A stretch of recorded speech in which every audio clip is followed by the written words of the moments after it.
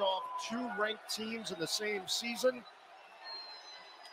And it's over. For the first time in 41 years, James Madison advances to the second round of the NCAA tournament. We've got ourselves a tournament darling, and it's the Dukes that will play Duke for a chance to move on to the Sweet 16. Earned such a well-deserved energy, aggressiveness, belief in the James Madison. They did it. Folks, you're muted. You're muted. But gosh, I can imagine your excitement here as we come into another episode of the JMU Sports News Podcast. The Dukes beat Wisconsin men's basketball going to the round of 32 for the first time in 4 decades. It was an insane game, too. Not only did they beat the Wisconsin Badgers, they thoroughly dominated the Wisconsin Badgers. Friedel hits a 3 to open the game, and they trailed lead the entire game.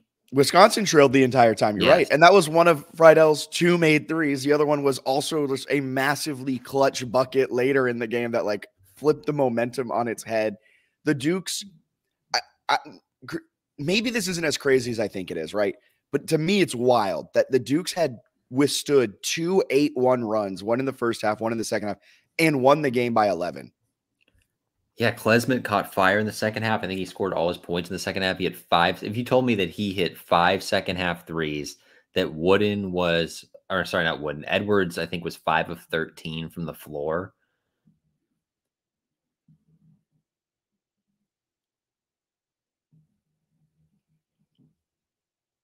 All right. Cool, Bennett. JMU Sports News Podcast. It's becoming a regular thing. Shout out Bennett's Wi-Fi. It really struggles. Before we dive into all of that, we can break down some advertisements while Bennett is frozen. The tournament is here. BetOnline is your bracket headquarter for this season with the best bracket contests out there. Odds, lines, info, every game, every round, right up until the national championship. You can access the most up-to-the-minute wagering information anytime from your desktop or mobile device, and even track your bracket real-time all the way through the tournament. Head to BetOnline today and get in on the action. Remember to use promo code BELIEVE. That's promo code BLEAV for a 50% welcome bonus on your first deposit. BetOnline, where the game starts. There's a reason Christopher William Jewelers has been voted Best of Virginia year after year. It's not just one thing that sets us apart. It's everything. It's the selection, extensive and unmatched, with every engagement ring, loose diamond, and fashion jewelry chosen for quality and brilliance. It's the service. From our diamond experts to our master goldsmith, our team shares a passion for what they do, and it shows. It's the atmosphere, both glamorous and laid back. See for yourself why people can't stop talking about Christopher William Jewelers in Harrisonburg and Weir's Cave. Back and loaded. Got the hot spot. We're ready to go. But I'm shocked, man. They weren't that great offensively, and they beat Wisconsin by 11 points. I think at this point, is it the greatest men's basketball team in program history? Yes. I don't think that's a far. Maybe I'm being prisoner of the moment, and I don't remember, the 1974 version of the Dukes. But I don't think it's insane to say that this is the best JMU men's basketball team that they've ever fielded. I think it's right up there, right? And your only debates would be sort of those early 80 teams that were pretty good in both. I think they won NCAA tournament games in 81, 82, and 83. But those teams also didn't win 32 games. Again, the schedule's different, right? But 32 wins. They have wins over Michigan State and Wisconsin now. They're going up against Duke tomorrow with a chance to move into the Sweet 16 for the first time in program history. I guess we'll start with the Wisconsin game, but I thought it was their best defensive performance of the year by far. Yeah, I mean, they shot 29%. They shot 29% from behind the arc. You were saying it before you froze earlier. If you had told me that Terrence was 5 for 13, Klesmit hit 5 second half threes, like everything put together, and the Duke shot 29%, I'd be like, oh, we lost by 20. like a good season. But no, they won by 11. The defense did something to Wisconsin that Wisconsin hasn't done all year, a season high in turnovers. The Duke's defense was active. They were everywhere. They were pestering the Badgers every single time whoever touched the ball. Off the ball, Wisconsin was getting no clean runs. I mean, it was absolutely perfect defense from JMU. And I was having this conversation at the Charlotte watch party with a few people there where we held Michigan State to go 1 for 20 to start the season. Is that a little bit of luck? Probably. But throughout this entire season, it seems like we keep coming back to this thing where we're like, JMU's defense isn't actually that good. We just so happen to get these teams on their worst nights type of thing, where it's just like you never fully realize how good their defense is. And last night I was watching the game and I was like, this defense is very good. It's not a thing of like, oh, they don't match up well. Wisconsin doesn't turn the ball over, so JMU's defense won't get turnovers. Watching the game last night made me realize, no, the defense is so good that they will put their will into you. So if they want to turn you over, JMU's defense, doesn't matter what you've done all season, will turn you over. Yeah, they forced a season high. I think it was 19 for Wisconsin. Unbelievable start to the game where they just forced a ton of turnovers. They're really athletic. I think that was something that I listened to right to the occasional Wisconsin podcast. I think people, when you don't watch JMU and you haven't watched them all season, you look at basically just the depth chart and you're like, Bickerstaff 6'9", like that's your size. And then you watch them play. It's like, well, they're incredibly fast. They're really long. Bickerstaff's really good down low. Carey's been holding his own down low. They're good defensively because they have guys like Horton who play and Edwards, I think, who play above their size. Friedel does too, where they're like the way they look, they have good length. They're active. They're really aggressive. I thought they were more physical. Tyler Wall hit the deck like 5 times in the first 2 minutes and just didn't seem like he was quite ready for that. If you had switched the jerseys, right, and told everyone, both for this game and the Michigan State game, that JMU was the Big Ten team, I think everybody would believe you. It was insane. Just like a perfect performance. Noah hits 2 threes. Michael Green hits 2 threes. And they don't particularly shoot it well from beyond the arc. Like I said, 29% from 3. On the game, they shot at just a 41% clip. They still hung up 72 points on a Wisconsin team that is very, very good. They beat them by 11. Like I said earlier, they withstood 2 different 8-1 runs in the first half, 1 in the second half. And it's just like they did so many things wrong and won the game. And they also did so many things right. Like defensively, like you said, it was the perfect game. Offensively, you're watching that game and you're like, there's so much potential here still. Like, is it crazy to say that they still haven't played a full game? They still haven't played a full 40 minutes of great basketball. And with that being said, they've lost 3 times this season, twice to the same team, which is a nightmare matchup for them, including a win over a Big Ten team at their place, and now a win over a Big Ten team in the tournament. I think there are high hopes for this game against Duke. Call me crazy, but like +6 is what I saw most recently on BetOnline and DraftKings. I love that value. I think it's going to be a tight game. I think that one's got a chance to be awesome. But I mean, just they didn't play that well offensively. Like they took a decent dip in KenPom with their offensive rating. They averaged less than a point per possession. Right, sub 30% from 3. They missed 9 free throws. They're 21 of 30. We also talked about, or at least I did, about how Wisconsin's really good at defending without fouling. Maybe they're not because they went to the line a ton. JMU did. They were drawing a ton of fouls because they were so aggressive toward the rim. And I think there are a few early in the game that weren't called that probably could have been, where Bickerstaff and some others went to the rim really hard. But I mean, they shot less than 50% from 2. They didn't shoot well at all. And they had Wisconsin at arm's length the entire game. Just such an incredible performance.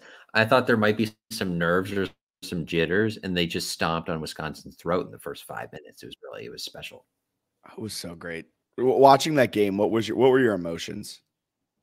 I was kind of so like the Michigan State game was, I mean, JMU got off to a great start and they had the halftime lead, and then they kind of gave it away, which we sort of expected, right? Going into the year, we're like, we think they're good, but they're maybe not that good.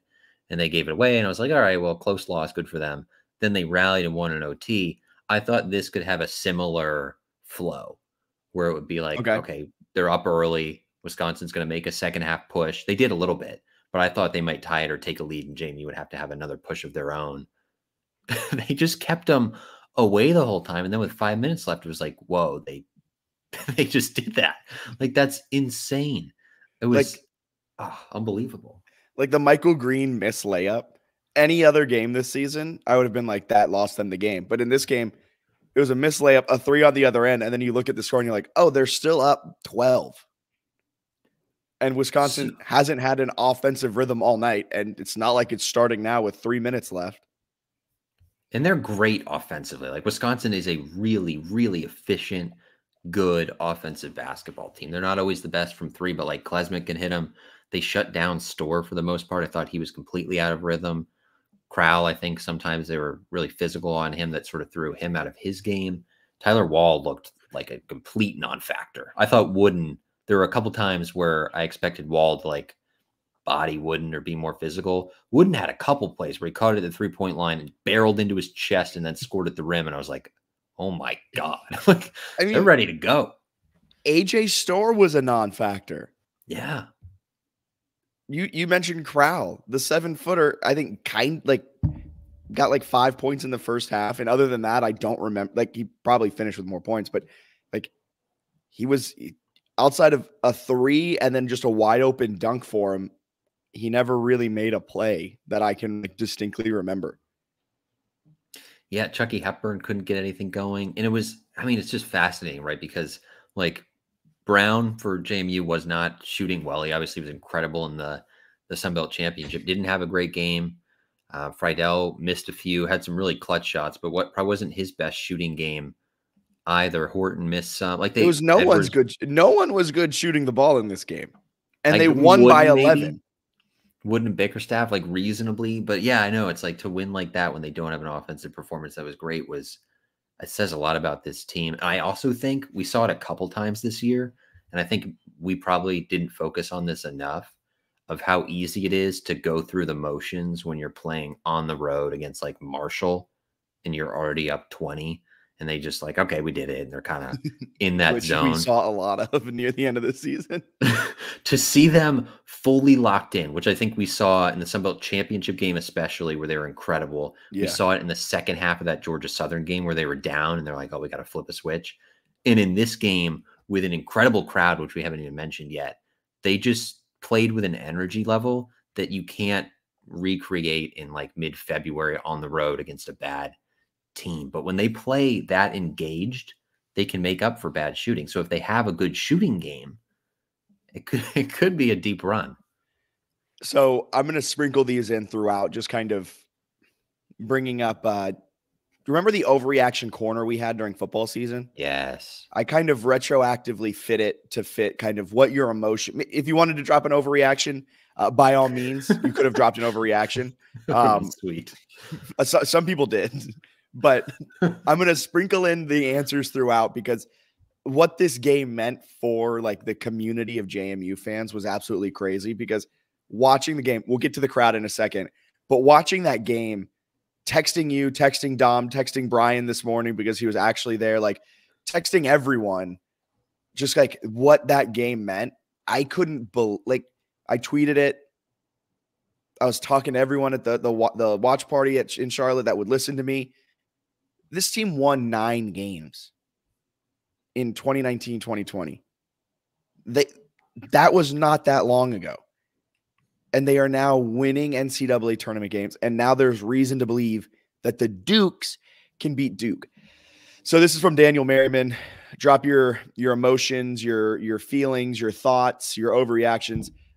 Daniel Merriman, if JMU hits their shots, Duke is going down. Am I crazy for thinking Elite 8 isn't unfathomable? And then he said Houston's terrifying. Houston is terrifying, but hey, A&M looked pretty good. They gotta get through that first. They got to get through Duke first. Yeah, the Dukes have to do their own stuff too. But the fans in attendance at Barclays Center made the trip to Brooklyn. Not only was it a majority purple in the stands, then also like the game before, I don't know if JMU fans just swapped places with Duke, but like it looked like in the second session with the Dukes playing that everyone was either a fan of JMU or Wisconsin. Like it didn't look like there was a lot of holdovers from that earlier game. You know what I mean? Am I making sense? Atmosphere. Like it was insane. The energy that was. You broke up a little bit there. All we heard was atmosphere. It was an electric atmosphere. Okay. This is the best atmosphere that they played in such a long time. Obviously, when was their last home game? Their last home game was on February 17th. So over a month ago. So for them to play with like fans who are actually supporting them, and obviously they had some in Pensacola, but not nearly to the extent that we were in Brooklyn. Really cool, but also really cool to see people like John Fanta and others be like, wow, they really traveled well. It's like, well, yeah, it's not like a school with like 3,000 undergrad, right? There's a lot of people that attend the school who care. Yes, like passionate fans, a lot of them. And I think the fan base is growing a lot partially because the football team's been absolutely cooking.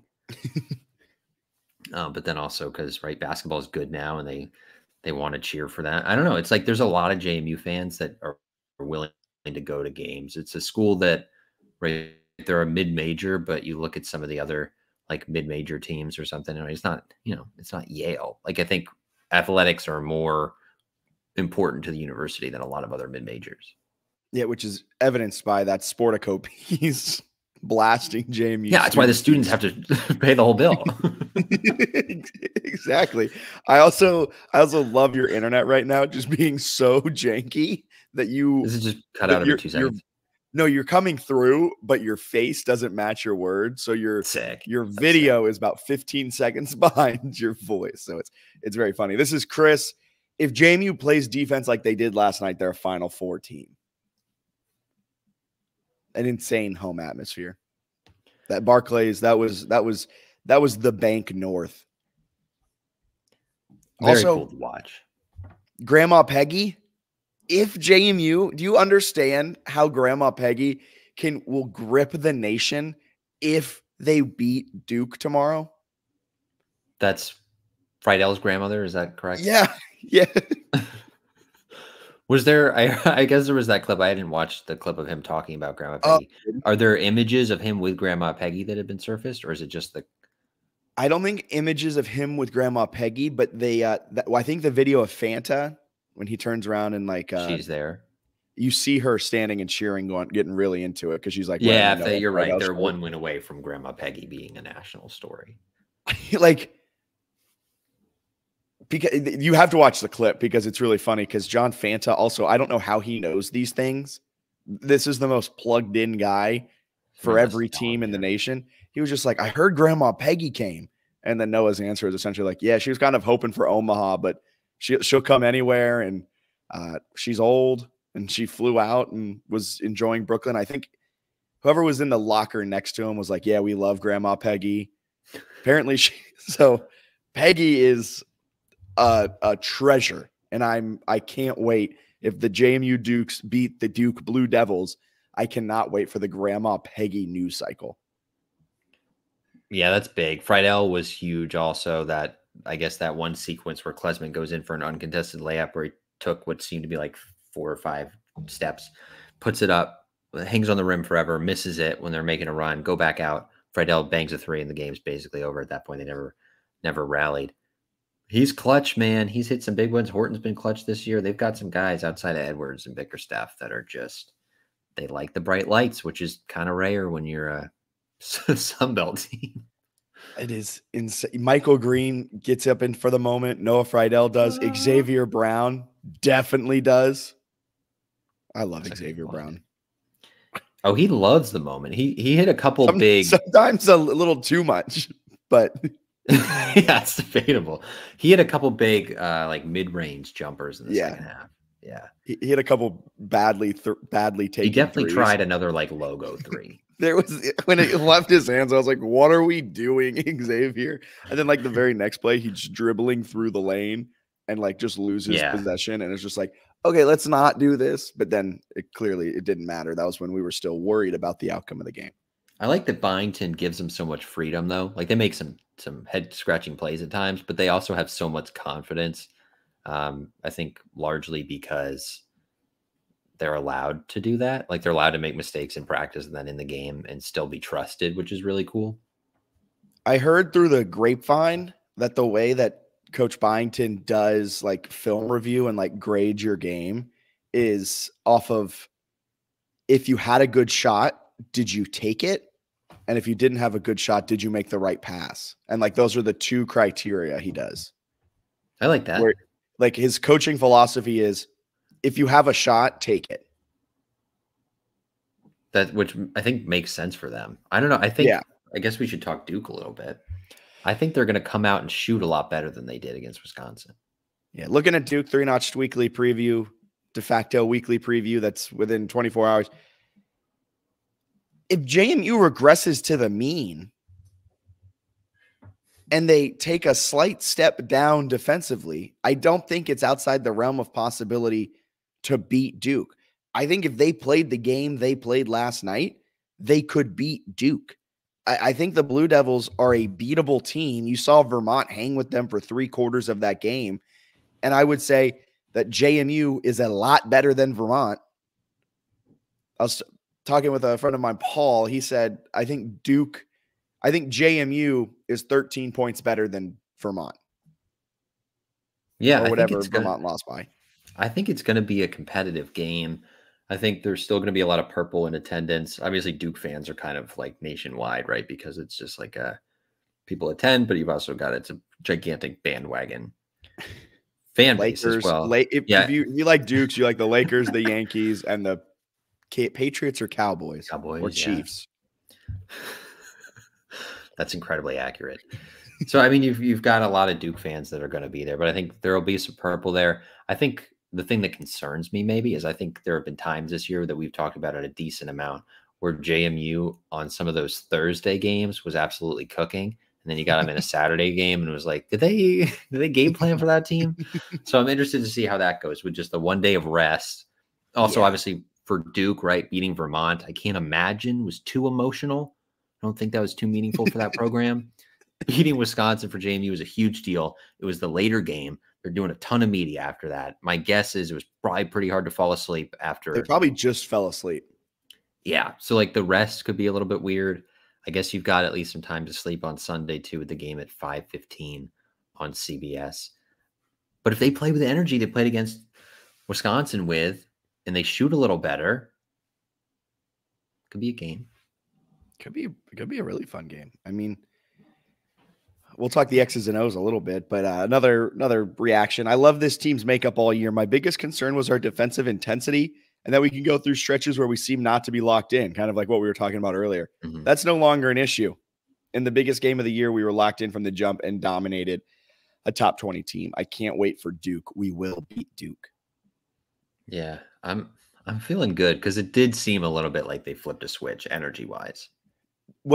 Yes, but what really worries me about this second game is typically you see because you only have that day of rest, so you can't really rely on a game plan as extensively as you can for that round of 64 game. So you really rely on momentum, emotions, energy, and talent. And I don't mean to be like Duke has 5-star kids and like elite level ACC guys. I'm not saying JMU definitely can compete, but just like on paper, the talent advantage just from a pure like raw talent standpoint goes Duke. I think JMU might actually have the coaching advantage. And I'm not a big John Shire fan, but I think the Dukes have a better coaching advantage. How much can that play into a game that you're playing 36 hours after you just finished one on Friday? You know what I mean? Yeah. Here's the part that gets me excited is that they have used, the most frequently used lineup per KenPom that they've done like 45-ish% of the time the last 5 games. You have Jeremy Roach, who's a senior point guard, been around trash for a really long time, right? He's good. But then you're looking at freshman, sophomore. Last year they lost in the second round. Like they don't have a ton of outside of Roach, like tournament experience, which I think is pretty exciting. I didn't realize Filipowski was a sophomore. Yeah. He looks old. Yeah, I imagine he would go pro soon, 7 feet and can hit it from 3. But like they're young. They've got NBA guys, but they're still young. Like I think the fact that Noah Friedel has played he played like 5 college seasons? I don't know. They've been around forever. They have some old dudes where like Bickerstaff has played on 3 teams. Some of these guys are finishing their first year of college basketball. So Duke ranks 205th in D1 experience. The average age of their players, 1.74 years that they've had college experience. JMU, 12th most experienced team in the entire nation. Their players average 3.07 years of experience. So that may come into play. They played a lot of college basketball. I just don't think they're going to be, not that they're going to be like, right, they don't have a ton of tournament experience either, having the 1 game, but they've just been around a lot. They've had a lot of different experiences. They know that there's not really a lot to lose for them at this point, where Duke, I think, is very different. I think if you're Duke, anything less than the Sweet 16 would be a disappointment. And now you're not even playing a power conference team. Like you can get tight if you're Duke and it's a close game in the second half against James Madison. Good news for JMU. Duke doesn't block the ball at an exceptionally high clip. They rank 131st in the nation, blocking a shot on 10.1% of defensive possessions.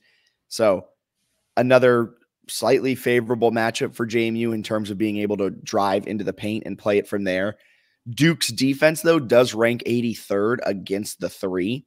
So it'll be interesting to see how JMU builds off of a poor shooting performance, specifically from 3, now facing off against a much better defensive team in Duke, especially from behind the arc. Duke ranks 22nd in the nation in defensive efficiency. Their offense has been elite, but their one thing that their offense can kind of get issues with is they can get blocked. They rank near the bottom of the country, getting blocked on 11.8% of their offensive possessions. With that being said, JMU's a defense that doesn't really block a lot. They turn you over a lot, but they don't block you a lot. Also not to the same extent as Wisconsin, but Duke has not exactly been red hot to end the season. Yeah. So their last 7 games, including the win over Vermont, they're 4-3. If you look at the matchups there, they played, 4 teams? I guess 3 teams inside the top 60 of KenPom. JMU's 57, so that'll be the 4th. Lost to Wake Forest on February 24th. They lost to North Carolina to end the season, and they split meetings with NC State, including losing to NC State, which is 54th in KenPom in the ACC tournament. Vermont is 105th in KenPom, so they're not even in the top 100. Yeah, Duke is not coming into this game exactly on a tear, which I think is exciting for a JMU team that's won 14 in a row. I'm so excited. I think it's we can winnable. Do it. It's absolutely winnable.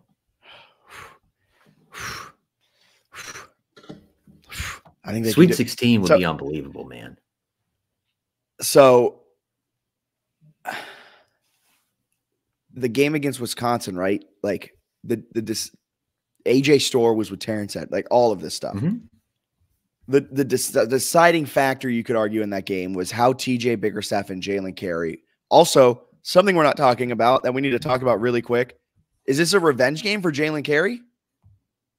Oh, with the little sibling rivalry? Well, no, not even a sibling. You had your brother play at Duke, and Duke didn't even look at you. Is this like an opportunity for you to maybe show them this is what you missed out on? I think that'll be quite a fun game for him. I'm sure he's been to some Duke games. I think that's a little bit of a fun storyline there. I would love to see an article. Talking to Vernon and talking to Jalen about, granted, you can't get that in 36 hours. So hey, maybe post game, like a reaction about like what that meant to Jalen to play Duke. But what I was getting at, this whole long-winded way to say, it was the Steven Crowell versus TJ Bickerstaff, Jalen Carey type of thing. Bickerstaff and Carey did a great job of not getting into foul trouble, even with Bickerstaff being called for a ticky-tack foul like 30 seconds into the game that got him sitting down. Carey performed admirably. This game, I think guard-wise, everything else, JMU matches up exceptionally well. Kyle Filipowski, another 7-footer who can step out and hit threes. And he's much better than Crowell. And he's athletic. Like, he's got better feet than Krau. Krau's just a big dude. Filipowski matches TJ Bickerstaff in athleticism and then also is 7 foot and can step out. It's a real shame the Sun Belt doesn't have guys like Kyle Filipowski, so they can kind of get used to it throughout the season. Be huge for the league if they can get some Filipowskis. That matchup, how do they deal with Filipowski? Does he get doubled when he gets the entry pass? How do you play it? And I think that's going to decide the game. If JMU wins, Filipowski won't score more than 15 points. If Duke wins, Filipowski will score 20 plus. It's going to be a really fun matchup in the post. They got Filipowski and then Mark Mitchell are both big dudes. Outside of that, Ryan Young will come in off the bench. They're not the biggest, so I think it'll be interesting. JMU's like wings and guards, I think, can match up decently well. But similarly to Wisconsin, a bit of a different tempo, certainly for Duke, where they play a lot faster offensively than Wisconsin does. But they don't turn it over a lot. So can JMU continue to create havoc on really talented guards? They did against Wisconsin. If they can do it again, it'll be interesting. But you could have a little bit of a worse defensive performance and make up for it if you can knock down some threes. Yeah. A few more of these reaction types of things. This is from W Excelsior. The Dukes would go undefeated in the Big Ten. So far, so good. They're 2-0. Sample size, yeah, project that out. Don Palumbo. This man wrote a freaking paragraph, if not more. Jesus. All right, buckle in, folks. This is a long one. This was such an incredible moment. I think it's easy at times for a small number of people to say we should be striving for this all the time or seeking to make a massive run in this tournament as an expectation. But it made me so happy to see every corner of JMU Nation relishing in this and realizing moments like Friday don't always happen and aren't even expected within a number of power conference programs. Sharing the conversation, the win, and the coverage with so many friends from college was amazing. College athletics, even in an era when it's crumbling in front of us, is still, Jesus Christ, it's still able to bring so many regular people together. And last night provided such visceral proof of that. We all love JMU, and it's clear everyone within this program does too, even if they may not all be back here next year. Coaches and players alike. What an amazing evening. That was both so heartfelt and so sad at the same time. Moonski on YouTube commented, Bickerstaff did play against Filipowski last year at Boston College. Oh, we like that. We like that. Somebody's going to go look and see how that went. All right. While you do that, I'm going to keep. That means he also knows Filipowski tendencies at least a little bit. Like, this isn't the first time. Scouted him. Yeah. Yeah. Roll motherfucking Dukes. Final four bound, baby. The fact that we shot the three poorly and still won by double digits gives me confidence that we could win on Sunday by a good amount. My only complaints are that it didn't feel like our bigs were aggressive as they could have been in the post, and free throw shooting was abysmal. That's been the case all year with free throw shooting. If we actually make our open shots and knock down threes, Duke could be in trouble. Amy, on cloud 9, happy for the team I've watched all season and never been prouder to be an alum. It's so wonderful and about time to see JMU get all this attention on a national stage. Worried Coach B will be poached. Truly gonna miss Jeff Bourne. And the final one is from Joey Needham. Was in the Barclays Center and we took over the place. Chants of JMU were echoing throughout the arena, and we looked like the power conference team from the start. Completely dog walked them for 40 minutes. The defensive intensity was through the roof, and Wisconsin never got comfortable enough to run their sets. Duke will be a challenge, and everything's icing on the cake at this point, but we have a shot. That's a great way to put it. That's very well said. All right. I have a big scouting report for the Blue Devils that I have to go grab. Yeah. I think you'll really enjoy it. While I'm gone, let me know how did TJ do against Phil? Yeah, I'm going to talk about Bickerstaff here for quite a while. All right, so TJ Bickerstaff played against Duke last season. This is a game that Boston College lost. They lost 65-64 in Boston. So pretty competitive for a Boston College team that's really not expected to hang with Duke, but they did. Bad Boston College only lost by a point at home. Bickerstaff played 20 minutes, did not score, but he had 4 rebounds. Don't like that. 4 rebounds, 2 steals, and I think of note, and I think Quentin Post was probably also a part of this because he's 7 feet and 250 pounds, so I imagine he was involved in the defense. But Filipowski, 5 of 12 from 2, 0 of 2 from 3, 5 turnovers in the game. Just Bickerstaff's put him in a blender, and I haven't watched this. Put him in a blender. One board. Filipowski only had one board too. I'm seeing 9 rebounds. Daniel Merriman, what are you doing? I'm not sure where he's looking on that. I'm seeing a 9 rebound performance. Fact check there. Somebody fact checked. Okay. You want to know the scouting report I have ready? Yeah.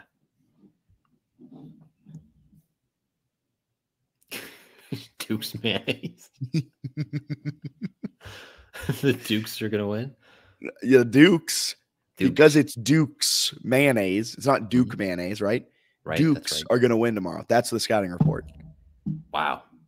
Yeah, JMU. That's true of most JMU games, which I like. But Duke versus Dukes. Sponsored by Duke's mayonnaise. It's going to be such a fun one. Nothing to lose. Yeah. You want to get up on out of here? Well, do you think they win? Oh, we got to do score prediction. JMU. What was all of our score predictions? Did any of us have us winning by 11? No, I ended up going with Wisconsin in part to be a reverse jinx. Thank you for falling on that sword. Yeah, I kind of feel like I deserve credit for the win. No, I think we had smaller margins. Everybody thought it'd be. I had them winning 78-70. Daniel was 81-76, and Ben was 78-73. Yeah, none of us had double-digit wins. I think JMU is going to beat Duke.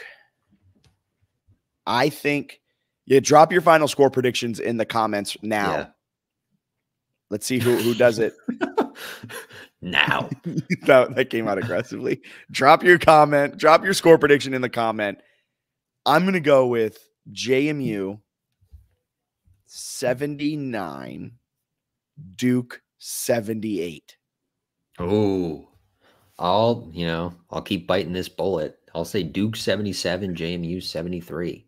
I don't think there's any way the Dukes can do that. I mean, it would be embarrassing for Duke to lose to the Dukes. That can't happen, right? Thank you for falling on your sword again. It'd also be embarrassing for, Duke to lose their last home game of the Coach K era. Oh, wait. It would be a real shame for Duke to lose in the Final Four to UNC in the final year of Coach K. Oh, wait. I think Duke just knows how to lose really bad games. We got Ben Hofer, JMU 75, Duke 12, Tim Craig, JMU 77, Duke 74, Brad Saylor, JMU 81, Duke 76. God, I hope we come out with our energy that we had against Wisconsin. If we came out like that and then also hit the shots, we probably could have beat Wisconsin. Maybe should have beat them by like 20. The way they played defensively, that like you hit some shots, that's a 20-point beatdown. But all right, anything else you got to add before we get up on out of here? No, I'm looking forward to it. It should be a great Sunday evening. Yeah, thankfully this game won't end at 1 a.m. Might have to jump on an emergency pod post game or something like that. Yeah, I was extremely tired. I was so tired last night. I was also pretty intoxicated. I woke up this morning at like 8 and then was like, I fell asleep for like 3 more hours. I woke up and I was like, they really did it. And I was reading through my text from last night. I was texting Eva and it was just a string of, we did it. We did it. We won. They did it. And I was like, wow, I was really happy. And also, I wouldn't have ever dreamed, like even in my wildest imagination, of like that they would do that to Wisconsin. Everything. Oh yeah, incredible. Everything goes well. I thought they would have won by like 6. They killed them. Everything. They didn't trail the whole game. I wouldn't have even dreamed of that happening. Led the whole game. So good. But for Bennett Conlon, I'm Jack Fitzpatrick. Thank you so much for tuning in to the JMU Sports News podcast presented by Bet Online. Be sure to like, rate, subscribe wherever you're listening. Throw us a 5-star, throw us a review. We'd really, really appreciate that. And you can check out all of our happenings over on Facebook, YouTube, Twitter, Instagram. We're JMU Sports News there. We're JMU Sports News everywhere, including our home on the web, jmusportsnews.com. We'll be back with more. The Dukes may be going breaking news. 4-seed Kansas is going to lose, folks. 4 seeds. Are they cursed? Jeez Louise. All right. And that's how this one's going to end. Y'all have a wonderful rest of your day.